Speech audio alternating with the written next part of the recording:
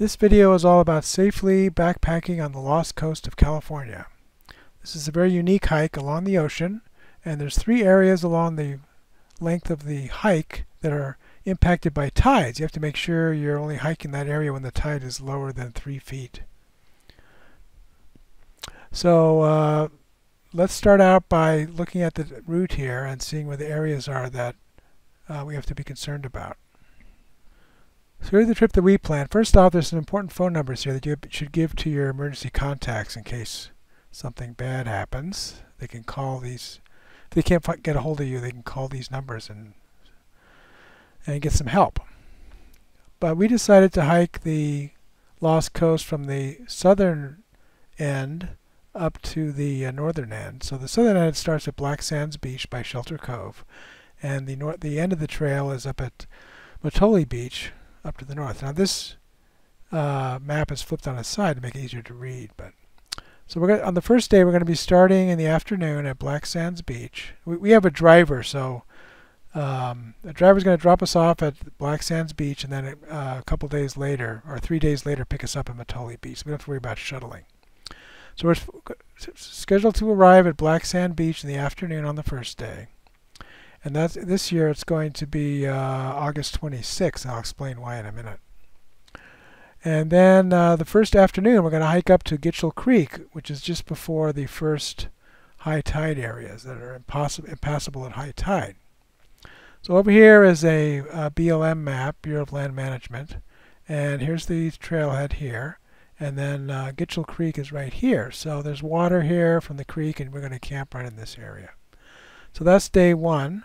And it's about, I think it's about 4 miles. Yeah, it's actually 3.7 miles, yeah. So that's day 1. Now on day 2, we're going to hike from Gitchell Creek to Randall Creek. So here's Gitchell Creek. And we're going to hike just before the next high tide impacted zone. So that's a total of 12.6 miles, so that's pretty far. Important feature here is let's go ahead and look at the tide chart for that day. So the first day we don't care about the tides because we're not going to be hiking in an area that is impacted by tides, so we can get here. We can start in the afternoon and we don't have to worry about the tides. But the next day we have to get past this impacted area here before the tides get too high. So here's a tide chart with a threshold of 3 feet. So anytime the tide is above 3 feet, it's going to be in red. So you can see here that low tide is just right around 6 a.m. So we need to be starting as early as we can on this day because we want to be hiking when the tide is low, so when we pass this area, we're not impacted by the ocean. So since twilight starts at 5 a.m., our plan is to get up around 5 a.m. and then leave camp, just have a cold breakfast, leave camp around 5:30 as soon as it's light, basically, and start hiking as soon as we can to get it past this area. So by having it on a low tide, that means it's going to be easier hiking. Hopefully a lot of it will be sandy beach instead of rocks. So we'll see when we get there. These dates here that I've discussed here, August 26th through the 28th, are the only days in this summer to fall period where the tide was actually negative at a reasonable time of the day. So that's why we picked these dates.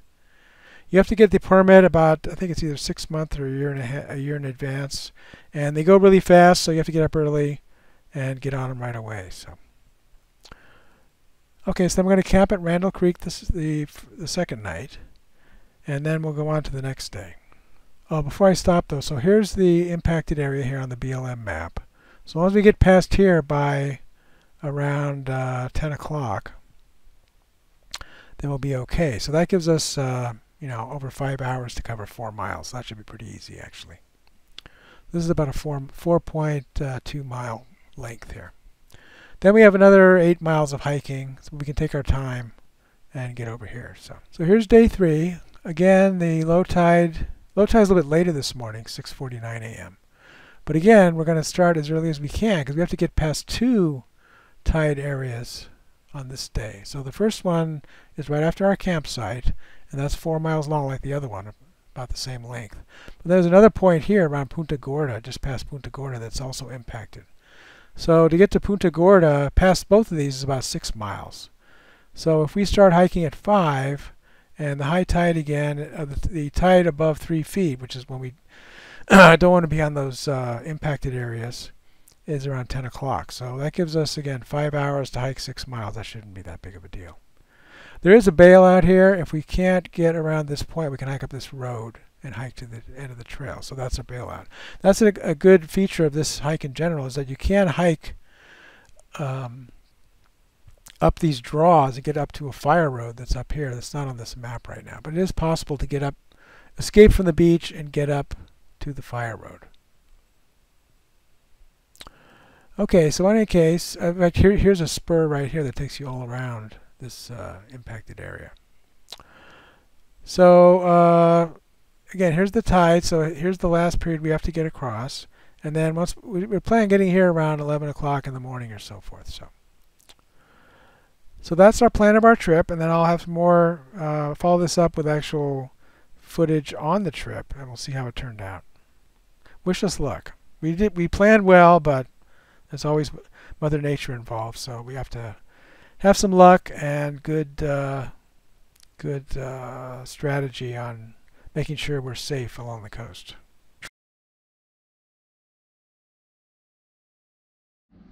All right, we're here at the trailhead. You are here. We're going to be hiking up to here tonight. The next day we're hiking all the way up here to the next tide area, and then the last day we're hiking all the way up to the Molote campground up here. So here's the beach. And we got to start walking along that beach pretty soon. There's a trail here down to the down to the ocean. All right, Pacific Ocean looks great. Just keep it on your left. Keep going, and we'll make it.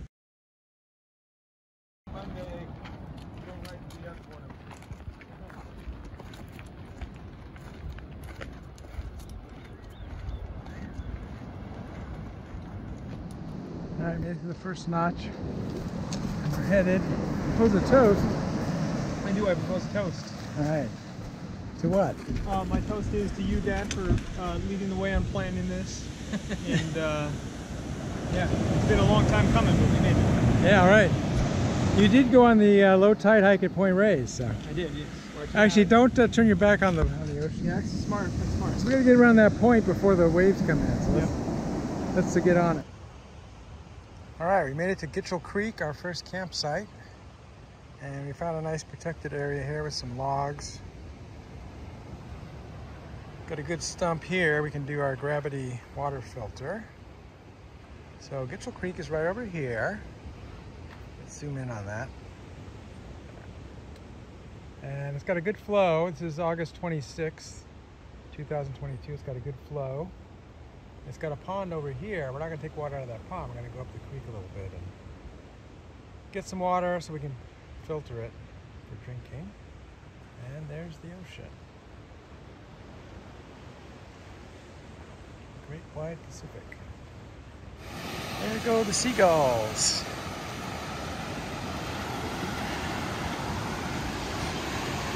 So this is the beach at Gitchell Creek. We're going to check out the water.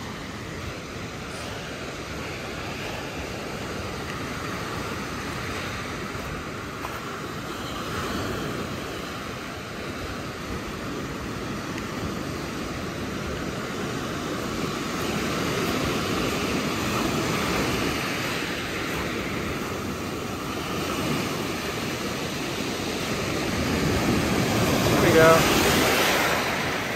Oh, cold. Cold, but it feels good. I'm not turning my back on the ocean, so I'm backing up. All right, we did see a sea lion out here earlier, but I don't see it right now.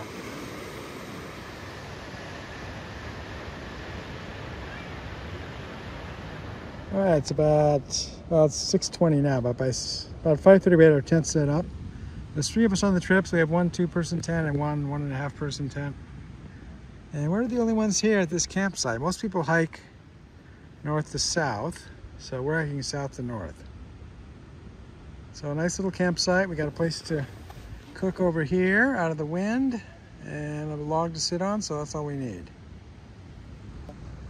All right, here's our gravity filter system, Sawyer, just like we used at Beetlebug Lake. We found a piece of driftwood about 5 feet tall, and it gives the full head to filter into the clean bag, and we'll have clean water to drink with dinner and tomorrow.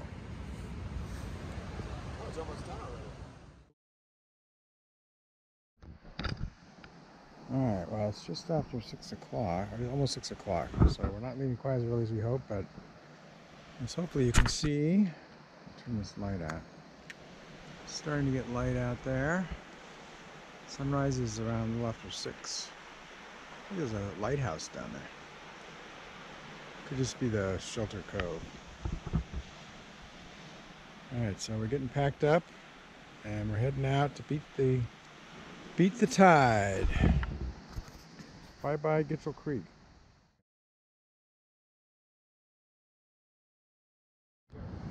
All right, so after the initial easy beach walking, we've been walking over these rocks for the last 45 minutes. And we got another hour probably to go, so this is what they warn you about. You're basically rock hopping. So you really want to use trekking poles, so you have 4 points of contact, or at least 3 at a time. I don't think this is really safe unless you have these. So that's what I recommend. All right, another hour and we'll be off of the first tide impacted zone. All right, we're off the beach. We climbed up the bluff and we're hiking on the plain on the way to second breakfast. Woo! All right, we took a break after the beach excitement onto the bluff, and we stopped for second breakfast. Hot breakfast halfway through the morning here.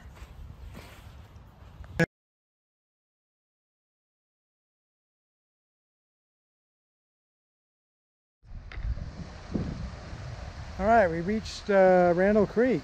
It was kind of hidden. Glad we kept going. So it leads out into the ocean. And here comes a group with a dog and 8 people. And we're going to camp down on the beach.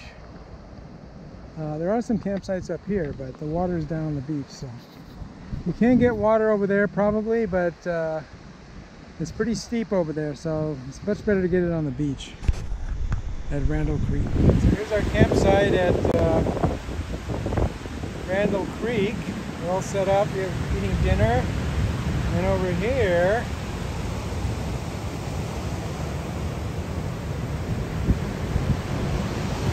beautiful sunset. That's a great way to end the day. Alright, 6:18, so just after sunrise we broke camp, starting at 4:30, and we're going to hike around this point here, and then it should be easy hiking for a while. We need to get past 4 miles of impacted zone by the tide, and then a couple more later.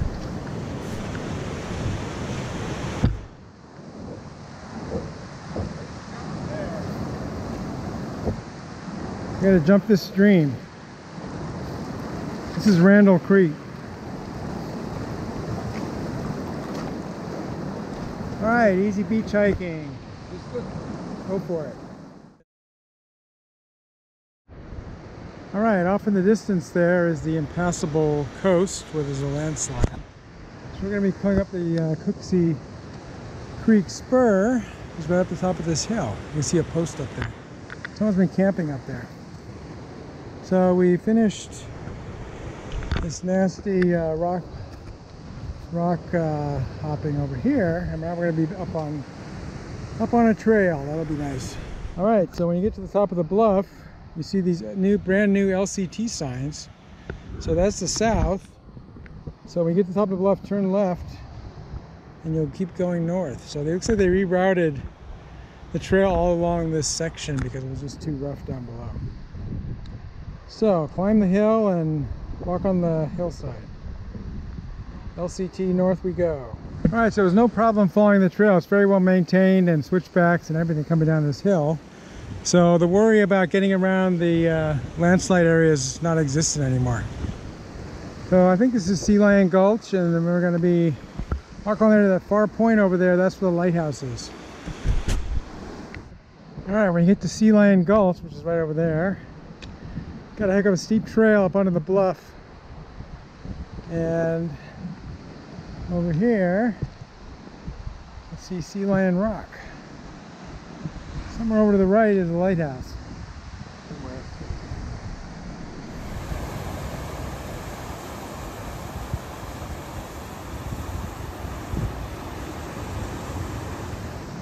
Alright, we made it to, there's the lighthouse. Woo! So it's after 10:30, so there's no way we're going to get around the points after the lighthouse. We're going to have to walk up the road back to the trailhead, but that's okay. It's been a great trip so far, and it's like it's going to finish up even better.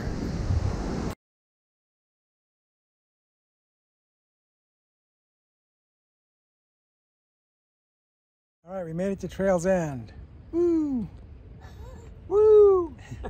We had to go on the road because we couldn't pass the impassable sections in time for the tide. So we climbed 1,000 feet and went down 1,000 feet, and we're tired. Anyway, that's how we did the Lost Coast, and I'll wrap it up with going over a few details of our route. Here's a quick recap. We started at Black Sand Beach, and in the afternoon we hiked to Gitchell Creek and camped there. Then early in the morning, because the tides were early all this whole trip, we passed the first low tide area and went all the way to Randall Creek.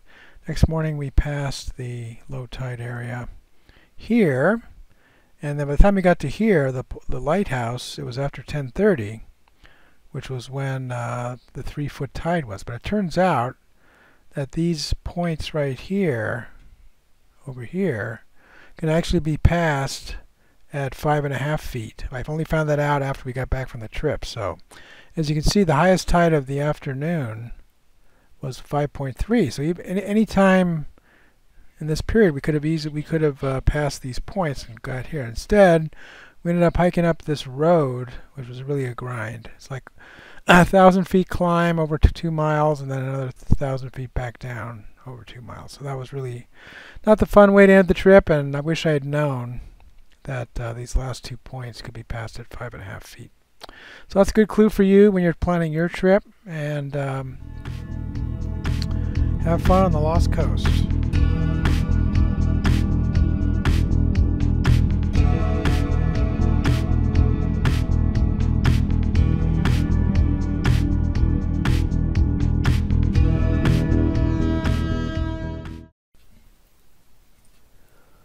If you like this video, please give it a thumbs up. Post a comment if you have any questions or ideas, and I'll try to respond. That's all for now, but more videos are coming, and if you want to see them, please subscribe to my channel and turn on the notification icon if you don't want to miss one. This is Beta Cygni signing out, and keep looking up.